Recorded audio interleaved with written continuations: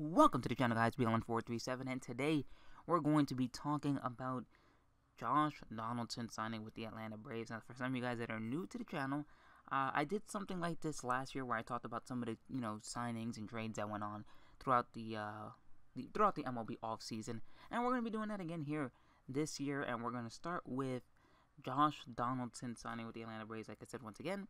And let's just get right into it. So Josh Donaldson signed a one-year, I believe, $23 million deal with the Atlanta Braves, which is not bad. Atlanta was gifted Josh Donaldson here, in my opinion, mainly because of health. Obviously, when you look at Josh Donaldson, you think this guy's gonna get a 4 or 5 year deal, 20 to 25 million per. Because he's that type of player. And when healthy, Josh Donaldson ends an MVP. 2016, he was an MVP. 2017, he played 113 games. He wasn't completely gone for the 2017 season, but he was hurt for a good chunk of it. Not half, but a good chunk. And in 2018, I mean, he was pretty much gone for most of the season. He only played 52 games throughout that season. And excuse me, guys, I just had a cough there. But when you look at Josh Donaldson, I mean, you think about it, right? Good bat. Can get you 30 to 35 home runs with 100 RBIs, and can bat 280, 290, has good on base percentage, and on top of the good on base and a good offense, he can obviously play third base with the best of them. I mean, he's no Arenado, yes, but he can still play third base with the best of them, and when healthy, he can play third base with the best of them. I mean, we obviously know about that horrific opening week against the Yankees where he just could not throw the ball to first base because he had a dead arm. But once again, that's due to health, not due to the fact that he's not an elite defender. The other thing that I can sit here and say about the Atlanta Braves is Atlanta has been looking for a third baseman for the longest time now. Pretty much for 2 years, I should say. It's not been the longest time, but they've been looking for a good replacement since Chipper Jones. This is probably the best replacement they've had for Chipper Jones since Chipper Jones has departed from third base. And when you think about it, right, they had 5 guys, I believe, play third base. I believe Brandon Phillips was one of them, Jose Bautista, Rio Ruiz, to name a few. And they didn't get much production from those guys. They did get some decent production from some guys, but not from all of them. And Jose Bautista ended up getting traded. He had a short stint, so he didn't get to do much there at all. And you just look at this deal and you think, this is a cheap deal. They got him on the cheap. The question really is that not only can Donaldson stay healthy, but if Donaldson performs to the the capabilities of which he can, do you sign him long term? And that's a question that, like I said, we will find out if he stays healthy.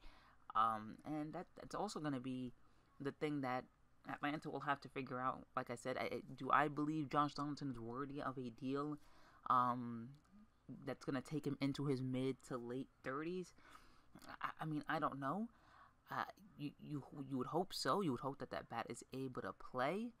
I am one of those guys that believes that you shouldn't be giving big time contracts to guys in their 30s, or at least going into their late 30s, mid to late 30s, I should say.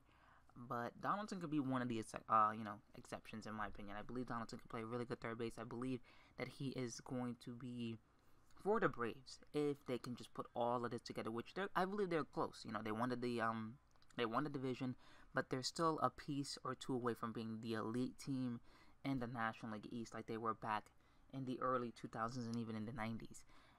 And can he be a big center point to that? Yes, but he has to stay healthy. He has to age well. He has to keep himself in as great a shape as he can.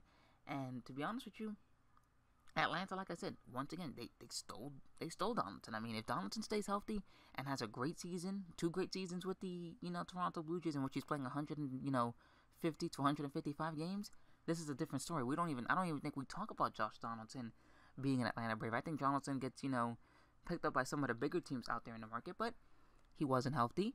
He had some things that he had to prove. He has to prove that he can be that type of player once again, and I believe he will. I don't think this is a bad deal. I think you add him in there with Freeman, and you put Freeman. Whether you want to put Freeman third or you want to put Freeman 4, 5. I'm in the opinion that you put Freeman in the 3 slot. You give him the 4. You get Donaldson the 4, and you can put Acuna 5. If you really trust that Acuna can have that bat, and you lead off Ozzy Albies, you have a switch hitting second baseman that can lead off.